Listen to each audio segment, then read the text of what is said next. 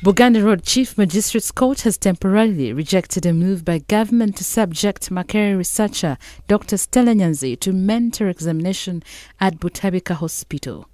This means that proceedings against Nyanzi under the Mental Treatment Act 1938 will not proceed pending the determination of Nyanzi's petition at the Constitutional Court, but she will only stand trial on charges of cyber harassment and offensive communication, which is slated to start next month.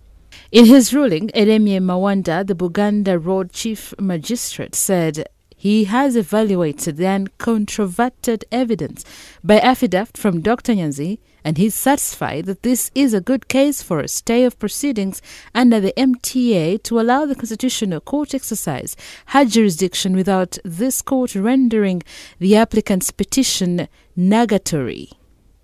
Dr. Nyanzi is challenging the legality and constitutionality of the impugned provisions of the MTA in the Constitutional Court. She was overjoyed over the ruling. I've become a disbeliever in our justice system.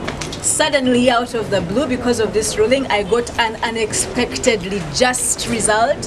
The petition is going to happen in the Constitutional Court.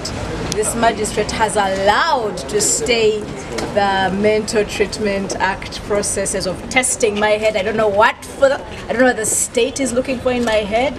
I want to recognize the fact that there are some judges who are still unbuyable. There are some judges who still stand for the principles of justice and truth in this country, and whatever else the outcome may be, I'm celebrating this morning.